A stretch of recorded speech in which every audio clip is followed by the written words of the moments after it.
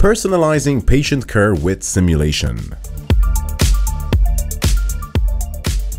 So at SimQ, we personalize patient care with simulation. We help make medical devices, diagnoses, and therapies unique, just like your patients are. I want to start off with a personal story and why I'm so passionate about patient-specific implants. This is actually a picture of my spine.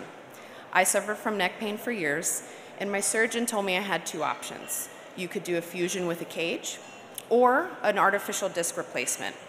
We both preferred the artificial disc replacement to preserve some motion of my spine, but he wasn't sure what he was going to be able to do until he got into the operation suite. That being said, when I woke up, he shared with me that he had to put a cage in. So that's a fusion there. The reason is my disc space was too small. There was not an implant, an artificial disc replacement implant, small enough for my 4mm disc space. So as a direct result of the available implants to my surgeon, that influenced his decision. And so my goal is to make sure that not only are stock implants separate sizes for people like myself, but the goal would be that everyone has a personalized implant for their spine. So I want to just introduce SimQ a little bit, speak about our technology and some of the solutions that we offer. So first, the background of SimQ. We start as a corporate startup. Our mother company is CAD/FEM. They're in the simulation industry, but not medical. So we branched off there in 2015, and then in 2018, we started getting our certifications for software as medical devices. In 2021, we managed to have an investor from South Korea, along with CAD/FEM, our mother company, help us realize our company's goal. And then we decided in 2022 to rebrand. It was originally CAD/FEM Medical, but now we wanted to kind of separate ourselves, and we rebranded as SimQ. Today, I'm proud to say that we're going for a CE approval for one of our technologies, and we hope to have that later this year or early next. But as you can see, we're certified ISO, ICE, we follow verification and validation groups, and we, of course, are MDR compliant whenever it decides to come. So the technology that allows us to do that is our simulation platform. With our platform, we're able to design different workflows to apply simulation within the needs of the company.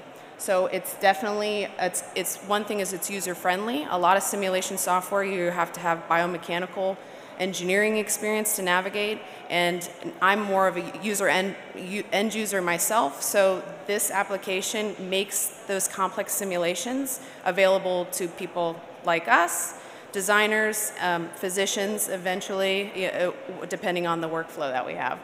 But it's flexible, adaptable, like I said. Of course, we follow the regulatory framework, and we use our 3D rendering DICOM data to provide those patient solution services. And it's a cloud structure. We use Microsoft Azure. And lastly, some of the solutions I just want to highlight today. And if you want some more information, please make sure to visit us at the booth over there by registration. So our star workflows are our personalized medical devices, specifically for craniomaxillofacial implants, and we're branching into the dental industry as well, because people don't realize dental implants are patient-specific. We also have a platform. We use fluid dynamics for personalized diagnosis for treatments of OSA, obstructive sleep apnea, and also surgical planning tools. We have a strong research and development department, and right now we're doing some work with our arterial mapping and simulation. We offer consultation services as well for virtual patient cohorts with clinical trials and studies. One of the solutions we offer is SimQ rapid palatal expansion. This we partner with KLS Martin, and this basically helps the surgeons map in an objective way the most appropriate way to cut when they're expanding the palate for symmetrical healing. The obstructive sleep apnea app that we have uses the fluid dynamics, like I said, to drive the diagnosis for a personalized airway mapping. So what we do with the obstructive sleep apnea, it's very complex. Sometimes it's neurological, sometimes it's anatomical, but with this mapping, you can help the diagnosing physicians, they have a better tool to see, is it anatomical, what kind of intervention would best benefit the patient.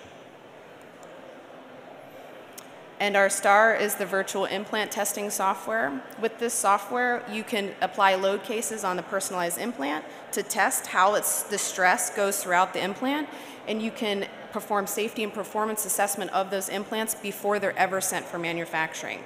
So your medical device designer can have several different versions, and then based on the simulation, they can send the best version of that already personalized implant to manufacturing, saving time, resources, things like that. Also, we offer automated technical documentation because nobody likes paperwork, which is very important for post-market surveillance, quality management, kind of things like that, especially if you're going for more documentation to find a starting place for your clinical study as well. So thank you very much for your attention. It was a pleasure to speak with you today, and please again come see me at my booth. Thank you.